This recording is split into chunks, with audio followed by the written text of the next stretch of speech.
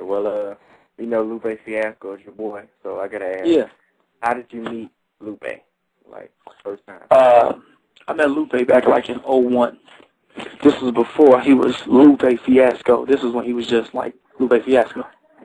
You know what I'm saying? I met him through well, the guy wasn't really my friend. I met him through a rapper in Chicago, this kid who thought I was nice. So me and that kid started going to the studio or whatever. Or one day, this is like in 2001.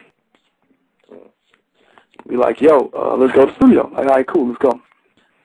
Like, this kid named Lupe, he's not, like, yo, Fiasco coming. My homie, he's like, yo, my homie Fiasco gonna get on the song with us. So I'm like, who the fuck is Fiasco? He's like, my homie, he nice. Jay-Z wanna sign him. I'm like, all right, whatever. So we get to the studio. We waiting around like 3 hours for this kid to come through. He never shows up. He never shows up. Then 3 hours later, knock on the door, doom. Like, all right, it's Lupe. So I'm like, oh, we've been waiting on this dude right here. Because, you know, you should never judge a book by its cover. A little nerdy dude with glasses on, like big-ass iced-out chain. I'm thinking it was fake, though. But that's what I get for judging the book by its cover. So he walked in the room. He was actually with, I don't know if y'all know Stack Bundles, who was with Dipset. Yeah. Him. He was signed to Lupe. God bless his soul.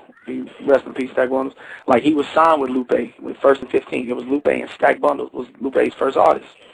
Stack Bundles and Lupe walked through the door. I didn't know who Stack Bundles was at the time, but Stack Bundles wasn't really a name.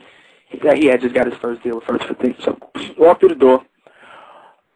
Before you know it, a big old cipher kicked off. There was a lot of us down in this little hole-in-the-wall basement just going at it, rah, biting each other's heads off. So, like, dude was kicking some, like, real shit. Like, Lupe was kicking some shit, and Stack Bundles was kicking some shit. But then I'm like, oh, and then after the session was over, Lupe like, yo, let me put my CD in. Y'all like my shit. This is what I do. So he put his shit in, and I'm like, woo, like, dude, like, he was really advanced. You know what I'm saying? I had never even had a song recorded. You know what I'm saying? I didn't even know how to make a full song then. I just had, like, hot 16s or 32s. I didn't even know how to count bars then. I was just a thirsty rapper just going at it and knew how to rap and will bite your head off if you challenge me, if you want the battle.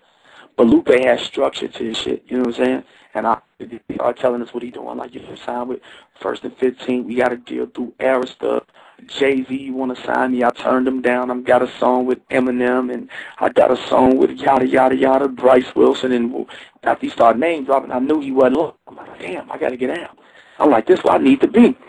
So the kid who I was with, he started hating a little bit. He instantly tell Lupe, like, he like, yo, this is my artist. I'm like, well, who? I'm like, who you are, man? Fam, don't say that shit. I'm not your artist because I just met you. Fiasco, what's good, fam? How can I get down? We exchanged numbers. And after that, it was history. I was in the studio, learned how to make a song, and it was on. They cut the check, and I've been recording with First 15 ever since.